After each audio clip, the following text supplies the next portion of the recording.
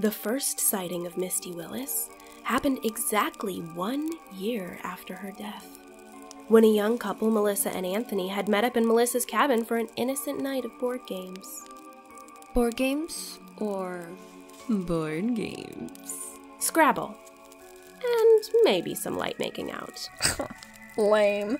Lame or not, Melissa and Anthony had a fierce competition going in the game. So much so that when Melissa laid down Jazzy on a triple word score, Anthony lost his cool for a moment and whack! He knocked the Scrabble board off Melissa's top bunk, sending tiles all over the floor like wooden raindrops. Melissa was disgusted. "What is wrong with you?" she yelled. "I'm sorry, okay? Stop yelling," Anthony yelled back. Their argument was so loud that they almost didn't hear. Misty. Misty's scream. It scared Melissa and Anthony so much that they ran right out of the cabin. Melissa made it all the way to her best friend's bunk, 3 cabins away, while Anthony made it back to his own bed. They never met up again. If their arguments were strong enough to wake the dead, it obviously wasn't meant to be. And what? Melissa got another sign. The next morning, when she made it back to her cabin, the Scrabble board was back in place on her bed, neatly arranged and completed as though the entire game had been played. 4 words stuck out, laid in order across the center of the board. Stay away from him. No way. Way. And bedtime! Ugh. Come on, guys. You know it's a long initiation night ahead. This isn't your first rodeo. Sorry, Sadie. I know it'll be tough for you to miss it. Yeah, it sucks. June, don't you think you could talk to Miss Mackenzie? It's one of our last summers as campers, and... Sorry, guys. Rules are rules, and Sadie broke a pretty big one. It's only 1 week of suspension. You'll survive. Get some rest. Margot, I'm sorry. I know you've been working really hard on this with all the crafts and stuff. I should have known better. It's okay. We'll just miss you. This is The Crime at Camp Ashwood. Episode 3, Initiation.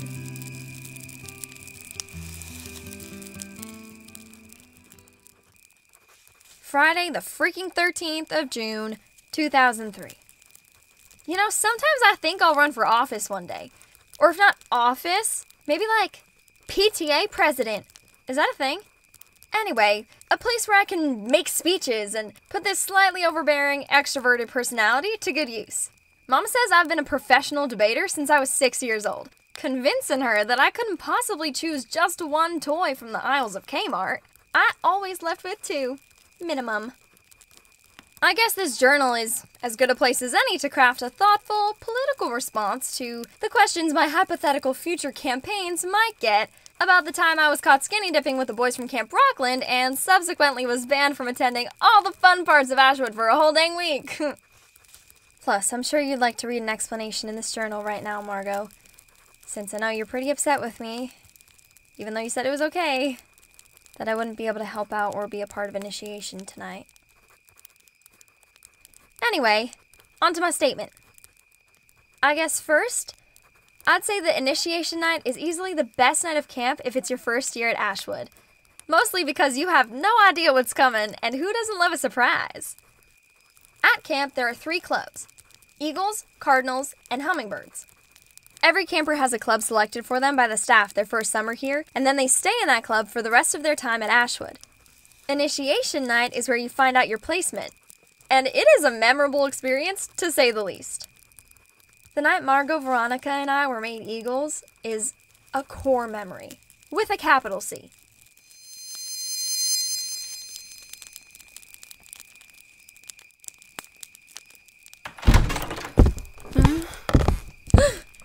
Margot Ingle, Sadie Cameron, and Veronica Hughes, you have been summoned for a special event. Do you trust us? Trust? Yes, we do. We trust you. Then I need you to put these blindfolds on and take my hand. will lead you to the secret location where all will be revealed. The snatch you in the night tradition led to what felt like a long walk in the dark, blindfolded and trying desperately not to trip over any fallen tree branches, until you reached a giant bonfire built at a clearing in the camp's woods. There you'd be unblindfolded to reveal that the entire camp was there too. Each new camper would be brought up to the fire individually to have their club assignment announced. When that announcement came, everyone in that club, eagle, cardinal, or hummingbird, would come up rushing over the new camper and hug them, lift them in the air, and chant one of their signature songs. Eagles fly to the highest. Don't you dare anywhere try to deny us. Anyways, the whole thing was like a sorority rush, except that the average age of those being initiated was 10 or 11 years old. It was the coolest freaking thing you could imagine, honestly. If you hadn't been all that into the idea of becoming an Ashwood camper, initiation was what sold you. On initiation night after your first year, the evening is spent trying to recreate the feeling you had once upon a time for new campers. And I've always had fun doing it. You know, making the sparkly bandana blindfolds and welcome cards. Seeing the look of shock and excitement on the new girls' faces, it's awesome. But I guess it also always makes me a little sad too. Maybe it's childish of me, but I always wish that I was still one of the new kids that night. The ones getting the rush, who don't know what's coming. I think it's probably how parents feel about Christmas. Setting up for Santa can't possibly be as fun as believing in him, right? This year, I suppose I ended up choosing to have some excitement of my own instead. When I snuck out with Paul, JJ, and their cabin mates over at Rockland, the idea was just to go swimming. And it was a blast. Until one of the guys said some real dumb dickhead thing about me to Paul, and he lost it. I told him to just let it go. But getting a 17-year-old boy to calm down about anything is impossible. So I let him convince me to sneak out even further down the lake to his parents' backyard. We got caught, of course, but it was 1,000% worth it. And I think anyone who has ever believed in romance would agree. Paul got a bottle of wine from his dad's collection, the good stuff, and then we drank it under an old oak tree. He carved our initials into the trunk with the wine key. It took forever, but I couldn't stop smiling. Even when Mr. and Mrs. Mackenzie showed up at Paul's dock with a flashlight and a full playbook of consequences, I still couldn't stop smiling. I had a grin on my face the whole boat ride back to Ashwood. He put our initials on a tree that's older than either of our parents. A tree that'll probably outlive us, too. I've just never had anybody make something forever like that. Now, I don't know if it was that Paul did a better job at pretending to be remorseful while I couldn't stop smiling like a dog with a bone, or if it was just straight up double standards, but he got off with a little bit of extra dining hall cleanup, and I got a week's worth of camp detention. No club parties, no free swim hour, and definitely no initiation night. It sucks, but I still solemnly swear that it was worth it.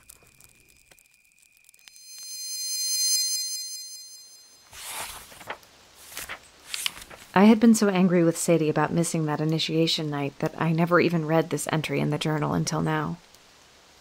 It wasn't just that I had made a deal with her to help me with the setup, or that it was one of our most important traditions together.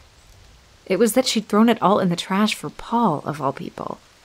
I know that years of seeing him as the person of interest behind her death would have created a bias in anyone, but I never liked the guy, even when we were teenagers.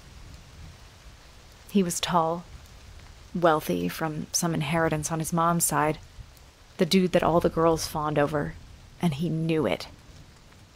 The knowing it was my issue, the way he smugly smiled at Sadie when she gave him moon eyes, like he was owed someone as awesome as her. It made my blood boil. That I think an entire system banded together to make sure he'd never even be considered as a real suspect made it boil even more. He knew he could do anything. And he was right. Ugh. This thing about the tree carving is rich. I bet they cut it down after she died. Erased any trace. You know what? I'd love to know if they did cut it down. And I can know. What's the point of being here in Asheville if I'm not going to go see all of this with my own damn eyes?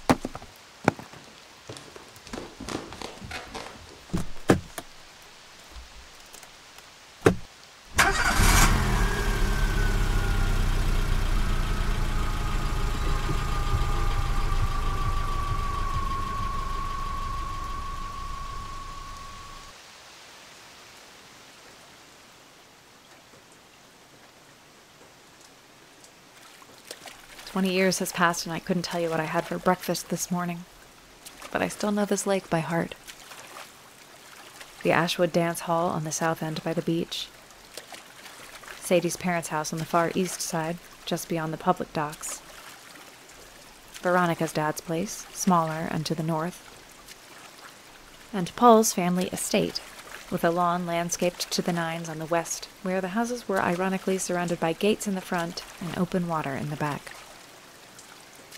Camp Ashwood was about 60% local Asheville kids.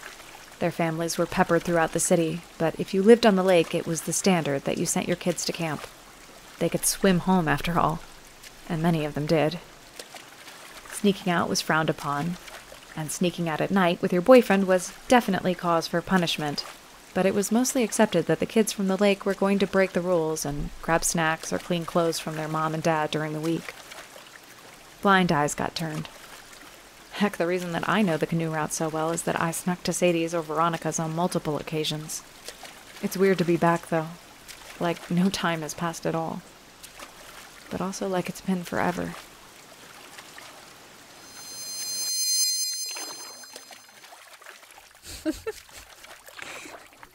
Margot, faster! You've got to keep pace or we're going to go in circles. Is this even a good idea? It's a great idea, if we don't get caught. Says the president of the Camp Breakfast Club. You've already missed the whole week of stuff. Can't you just wait one more day so you don't add another? I told you. If it wasn't important, I wouldn't have done it. What did you even get in there? And please tell me your mom left some cookies out or something. I should at least get something out of this. Oh, there's cookies. And something special I needed for Paul. What does Paul need that he can't get himself? Can you please just focus on the cookies, Margot? They're chocolate chip. With sea salt. Extra chips? The extraest. You do know the way to my heart. And what if I told you that I came up with a way to make up for missing initiation? I would say that sounds intriguing. I enlisted Veronica to help me and stole you away for this little canoe trip so she'd have time to set up. So, prepare to be wowed in a way that makes you so blissfully happy to be my bestie that you totally forget how annoyed you've been with me all week. No, I haven't been... You have. No, Margot, it's okay. I know that you think I'm choosing some guy over you, and I'm sorry that it's hurt your feelings. I didn't want that. Paul's just been there for me. He lives here year-round. We're close. But you have to know, you're the love of my life. And no guy is ever going to be more important than you are to me. I guess I just feel like summers seem shorter now that we're older. This is the only time I see you. Paul and everyone else gets you all year. You're right. And I'm going to do whatever I can to make the most of the rest of the time we have. Starting with a spa night made up of all those face creams I just stole from my mom's bathroom and Veronica's DIY mud masks. Like real mud? Yeah, Cosmo says it's good for you. We're gonna scare the crap out of June tonight if she comes in and we have that all over our faces. And that's an added bonus.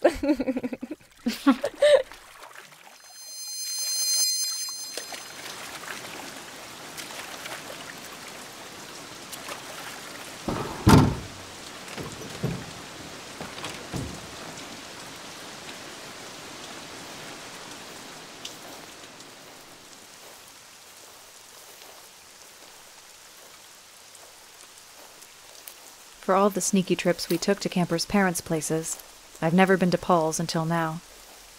He'd never invited me, and I'd never had any desire to come. It was too fancy for me here. The manicured lawn, the weird statues they'd imported from Italy that loomed over the back patio like watchdogs. The statues are the only ones watching tonight, though. Paul's parents are in the Outer Banks on an annual vacation. I know this because Instagram told me. It's amazing how easily we can track people now.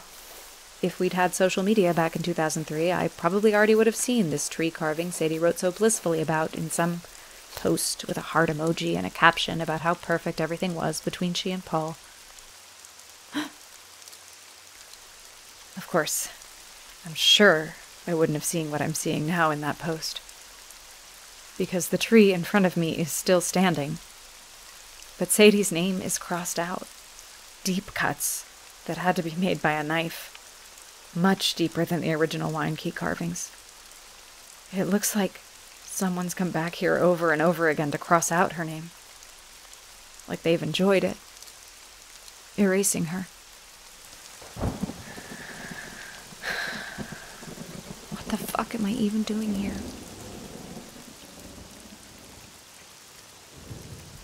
It's not like I don't think anyone at the police station has seen this before. But they haven't seen it from me yet. Not with the tears in my eyes or the anger I'm sure will be in my voice when I show up there in an hour. And I'm done letting them get away with having this case fade from memory without a fight. It's about fucking time someone forced them to look at who Paul really is.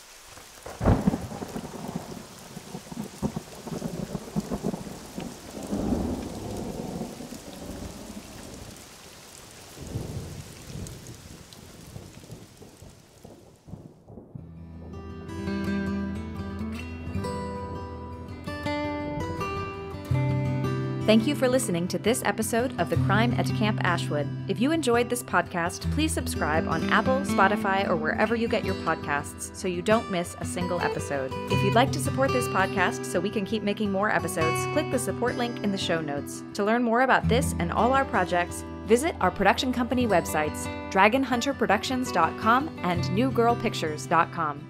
Thank you for listening.